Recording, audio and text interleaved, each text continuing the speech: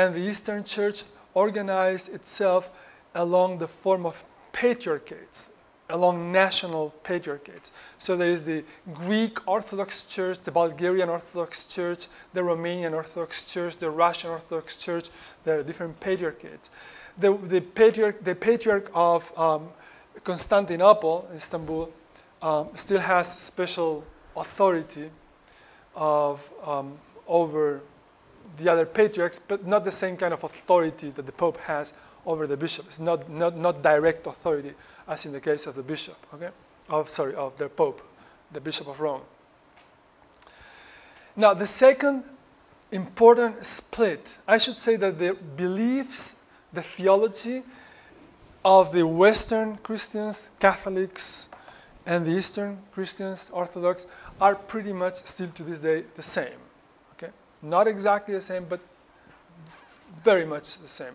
It's pretty much what is called a schismatic separation. They consider each other schismatic, separating from the church, but not denying the beliefs of the church. Okay? Now, the next large split within the Christian church takes place in the 16th century with the Protestant Reformation.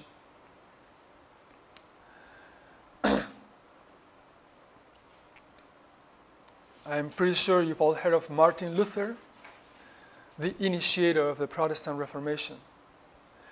Martin Luther was a Catholic priest and a monk of the Augustinian order in Germany, and he was also a professor of theology at the University of the city of Wittenberg. In 1517, he nailed his famous 95 theses, his 95 points for the reform of the Catholic Church. I should call them more accurately. He nailed those theses on the door of the church of the castle of Wittenberg, which was the way university debates were carried out in those days. There's nothing special about it. Okay? And Luther did not intend to start a new branch of Christianity. No, no, no. He wanted to remain a Catholic. He just wanted the church to purify itself, to be purer, to end all kinds of corruption, to reform itself. He had been to Rome and he had seen all of this corruption in there and how the popes were living like great lords of his time, and how he found that to be very un-Christian. And so he wanted the church to purify itself. You may have heard also of the controversy over the indulgences that led, at least partially, to the Reformation. What is an indulgence? Well, now we need to get into an issue of Christian theology. We need to do a little bit of Christian theology now to understand that. Okay. The idea in the traditional Christian church, and still today, the Catholic Church, is that when a person dies, his soul or her soul will go to one of three places: heaven, or hell, or purgatory. Purgatory is a place of purge, of cleansing. Okay? Now, cleansing, that spiritual cleansing, takes place through suffering.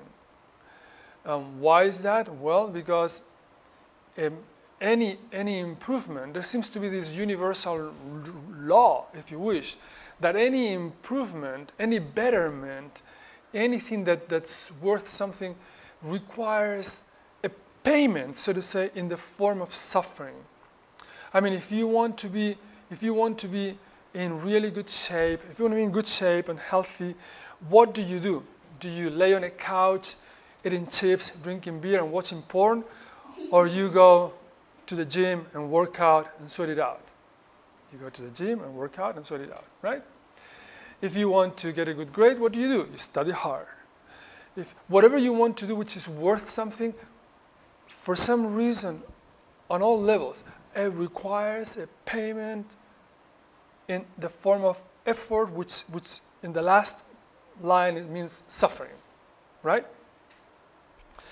Whatever you want to achieve, even if on a very simple economic level, you have saved whatever, $10,000 or $20,000 with great effort throughout your work of years because you want to buy this new Toyota that you've seen, whatever model, or BMW, whatever it is, okay? And then finally you have the money, you've gathered the money and you are going to buy it and you pay it. But you're giving that money out is suffering, isn't it? You're giving all that effort, all those years of savings, you're giving them out in exchange for what you want. You know, you want something, you have to pay for it, and that payment, whether it takes the apparent form of money or physical exercise, it really comes down to some form of suffering, self-renunciation, always, okay? So, if you want to avoid purgatory, let's say if you die in mortal sin, unrepented, you go to hell. But if you say you've sinned, but you still, you repent, but you still have to pay for those sins, you will have to go through some stage of suffering of some sort, which is what purgatory is supposed to be.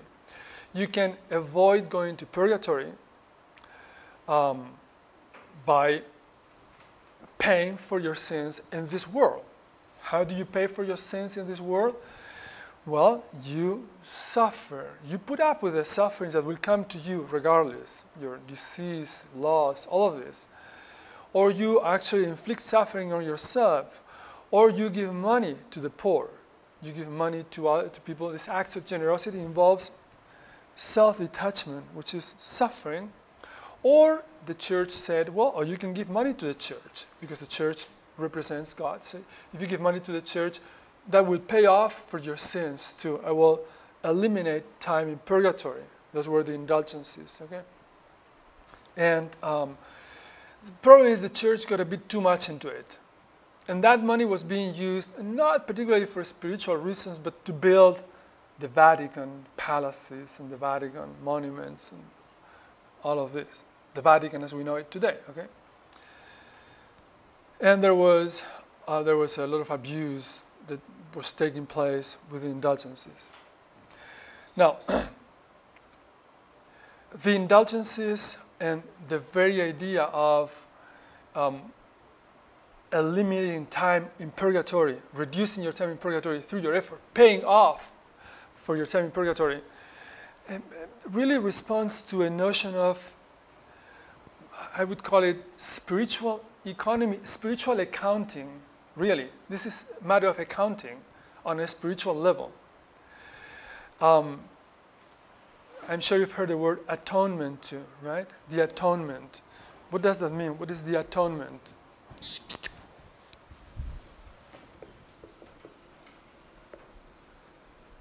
Well, the atonement really means the payment with a big capital P. It's the payment, the word which is applied to the payment that Christians believe that Jesus made for the sins of the world. And again, this is a matter of sheer economics and accounting on a spiritual level. The idea was that there was a spiritual imbalance that had to be paid off. What's your name? Jason. Say Jason borrows $2,000 from me because he wants to make an investment and he thinks it's going to go really well and it's going to pay off, blah, blah, blah. And it doesn't happen. Okay? It's a very bad investment and he loses all the money he invested. And now he owes me $2,000. Then a number of things can happen. He will have to work extra hard, extra hours to get that money and pay it back to me, which is suffering.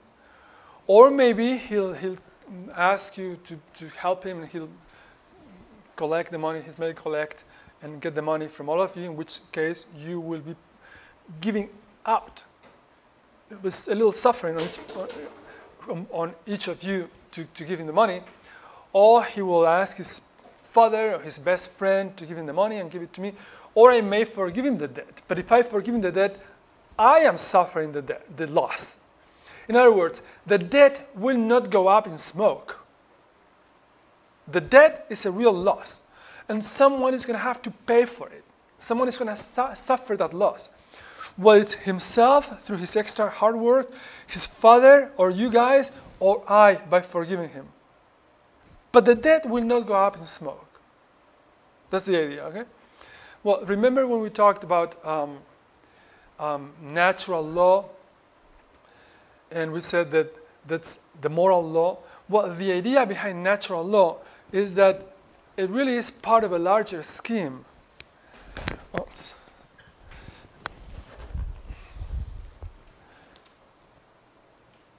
And that scheme includes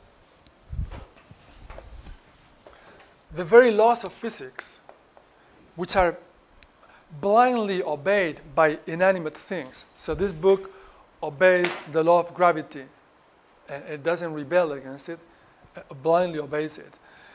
The instinctual laws of the animals, sexual instincts and self-preservation and feeding, and we have those instincts too, and animals obey those laws instinctively as well. But then, with rational beings like us, there is this moral law which can be obeyed or disobeyed, the moral law. And that's what we call natural law. But natural law is part of, the laws of physics are part of natural law too. Okay? So it's all part of this larger scheme. Now, imagine that inanimate objects refuse to obey the laws of physics. So I drop this book, and the book says, "Hey, you know what? I don't think this is right. I'm not gonna fall this time." And the book stayed floating in the air. And the same, whenever you do anything, things begin to rebel. That would create a cosmic, chaotic situation, right? The whole thing would be, we couldn't live in such a place, right? Well, that's the idea behind the atonement and sin and payment for it. That's exactly what has happened with natural law. That part of the law that we are free to obey or disobey, we are disobeying, we're violating all the time, and so that has created a cosmic imbalance.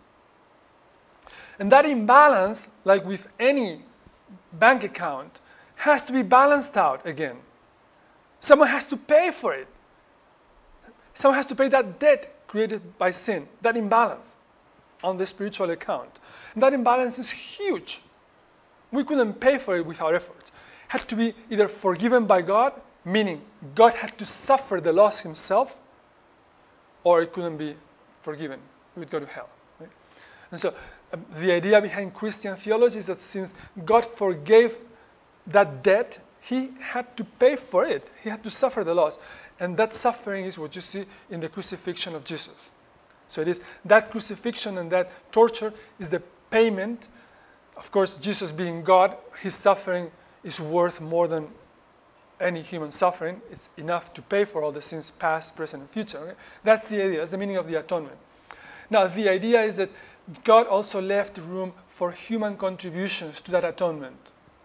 So you can contribute your own sufferings, your own acts of self-detachment to purge your sins, to pay for your sins, or to pay for the sins of others who may be in purgatory.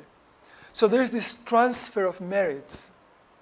Because with Jesus, of course, there was a transfer of merits. He suffered, but his merits applied to other people. So if that could be done with Jesus, it can be done with your merits as well. That's the belief today in the Catholic Church, and that was the belief in all of the Christian church before the Protestant Reformation. Okay? Now, it's important for you to understand these ideas, okay? Because these ideas will be denied by the Protestant Reformation. With Luther and his... Okay, we had a little technical break, so to say, so we'll continue now. There were some reformers who were more radical than Luther, such as John Calvin, Ulrich Zwingli, Menno Simons. Calvin is particularly important for us because, as you will see, his theology will be the basis for